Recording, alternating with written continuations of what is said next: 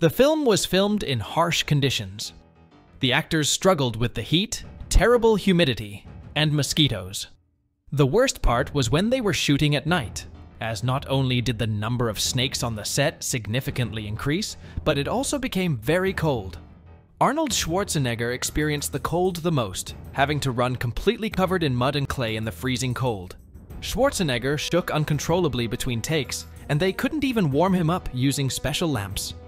He tried to stay warm with alcohol, but that didn't really help during filming, as he just got drunk. The insurance company of 20th Century Fox did not want to cover the production until Sonny Landamuna had a bodyguard hired.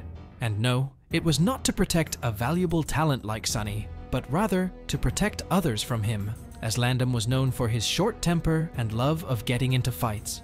The bodyguard had to follow Sonny nearly everywhere to ensure he did not get into trouble.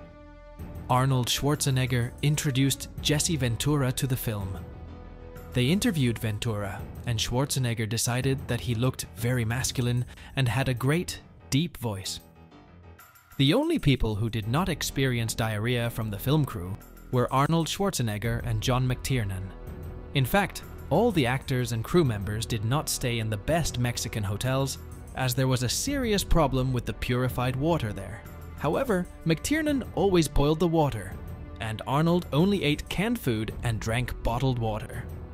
"Get to the chopper" is Arnold Schwarzenegger's famous phrase. Peter Cullen, who provides the voice for the Predator, originally did not want to do voice acting, as he had already injured his vocal cords in the movie King Kong.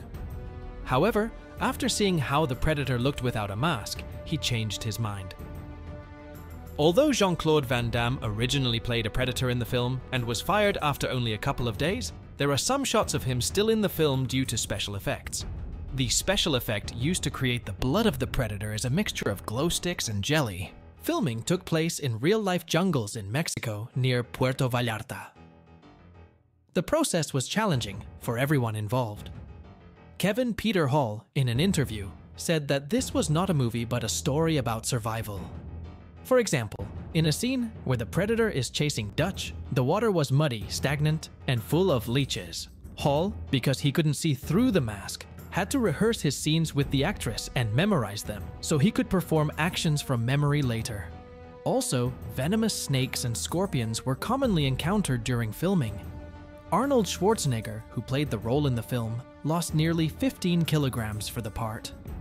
Arnold believed a military operative needed to be slimmer than a bodybuilder for the role. The screenwriters slipped the script under the door of one of the executives at 20th Century Fox. No one was interested in reading their story, as everywhere they went, they were met with closed doors and rejections. That's when they came up with the idea of taking their script to an original source. They were fortunate that the script had not been thrown away, but rather sent to producer John Davis. Davis was thrilled and brought in additional producers, Lawrence Gordon and Joel Silver, who had recently finished producing the film Commandos. The latter invited Arnold to star in the new film, making it the perfect opportunity for them to showcase their talents. Shane Black hated the glasses he had to wear in the movie. He asked for Army-issued glasses, which are issued to real military personnel, but the director, John McTiernan, insisted on using the glasses that Black was given. He wanted the actor to appear as ridiculous and geeky as possible. Arnold Schwarzenegger frequently missed rehearsals for his wedding to Maria Shriver due to filming. Schwarzenegger claims that he did so because he wanted to create a great movie rather than have a great wedding. Shriver agrees with him. However, many people believe that the real reason was that John McTiernan and Jesse Ventura teased and made fun of Schwarzenegger at every opportunity when it came to his wedding. Schwarzenegger was offended and tried to show them that he was in charge. The idea for the film started with a joke. At the time in the USA, there was a popular joke about the defunct movie Rocky IV. In Rocky V, the main character Stallone had to fight an alien because he had already beaten all the other fighters in the world. The screenwriters, brothers Jim and John Thomas, took this idea about a man facing off against an alien as the basis for the movie. There's also reason to think that the Thomases may have been inspired by the painting Without Warning, where the alien character was also played by Peter Hall. Carl Weathers says that he developed a love for smoking cigars after meeting Arnold.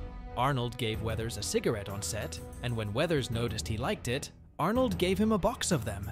The gurgling and clicking noises that the Predator makes in the film were Peter Cullen's idea. After seeing what an alien looks like under a mask, Cullen decided that the Predator resembled a crab.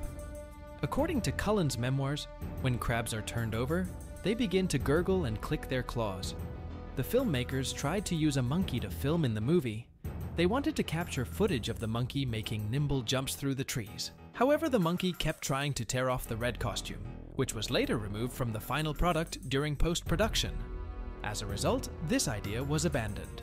The Predator costume and work of Stan Winston's studio cost $1.5 million. Originally, they wanted to save money on the costume, and the Predator looked like a giraffe with the body of an arthropod.